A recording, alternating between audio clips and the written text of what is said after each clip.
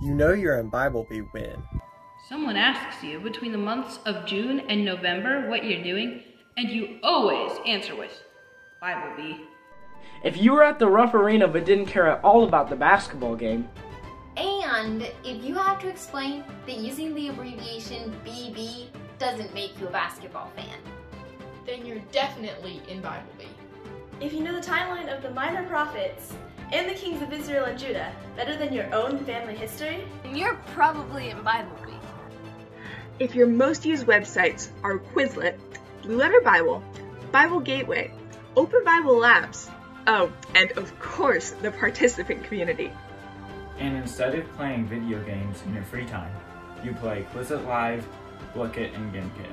You know you are in Bible Bee. If purple is a primary color in your mind, you're probably in Bible Bee. if a stack of projects is waiting for you until after November.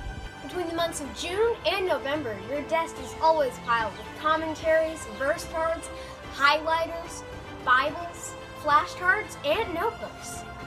Then you know you're in Bible Bee. If a perfectly normal conversation starter for you is, what Bible version do you use? And if you try not to sound too creepy when meeting a fellow qualifier, even though you already know there's a vision, name, city, locals placement, and Bible version, then you know you're in Bible Bee.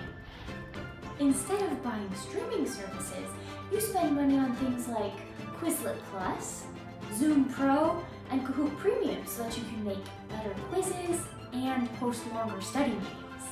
Then you know you're in Bible Bee. If some of your closest friends live halfway across the country. And if you've made some of your best friends through a competition. Then you're in the National Bible Bee. Your parents tell you that you're going on a trip, and right away you go to see if any Bible Beers live close to it. Or if you spent a night at a Marriott hotel and were disappointed because it looked nothing like the ones in Texas or Kentucky. Then you know you're in Bible Bee. Your year is divided into frantically studying for Bible Bee half the year, and then madly studying to catch up on schoolwork the rest of the year. If this has ever happened to you,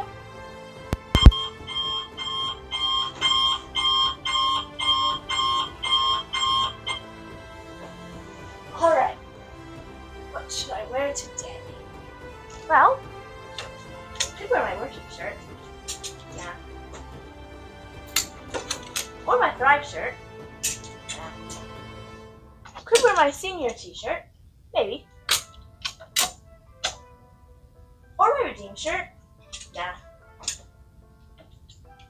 My Trust shirt. Maybe. My Witness shirt. Nah. Or any other of my 8 other Bible t-shirts.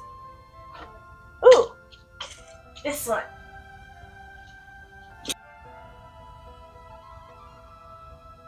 Then you're definitely in Bible Bee. If all eyes turn to you when someone asks, can anyone quote this verse?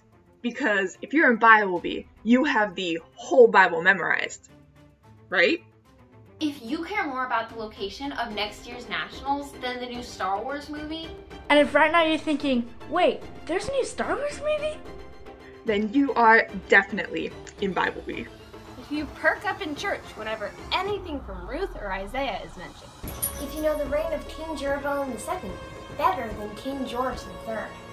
Or you know the geography of Asia Minor better than your own state. Then you know that you're in the National Bible Bee. If you can keep hundreds of verses straight, but not the Pan Twins. You know you're in Bible Bee if you stalk all your friends' blogs between November and December looking for pictures from Nationals. If your friends ever catch you absently grinning into space because you're replaying memories from Nationals again, you know you're in Bible Bee. you know you're in Bible Bee if you know what a CR is. Actually it's CF. No, it's cross-reference. No, it's cross-reference. Because we all say Bible, but ye. Oh, come on. If you know what the letters P, B, B, W, S stand for, then you're probably in Bible Bee. If you never knew you could get so much out of the book of Isaiah, Then you're in the National Bible Bee. So maybe you're lacking in motivation to keep memorizing God's Word. Or maybe you feel like memorization is an unattainable goal. If so, we have some encouragement for you. The law of the Lord is perfect, reviving the soul. The testimony of the Lord is sure, making wise the simple. The statutes of the Lord are right, rejoice in the heart. The commandment of the Lord is pure, enlightening the eyes. The fear of the Lord is clean, enduring forever. The rules of the Lord are true and righteous altogether. More to be desired are they than gold, even much fine gold. Sweeter also than honey and drippings of the honeycomb. Moreover, by them is your servant warned. In keeping them there is great reward. All scripture is given by inspiration of God and is profitable for doctrine, For reproof, for correction, and for training in righteousness, that the man of God may be complete, equipped for every good work.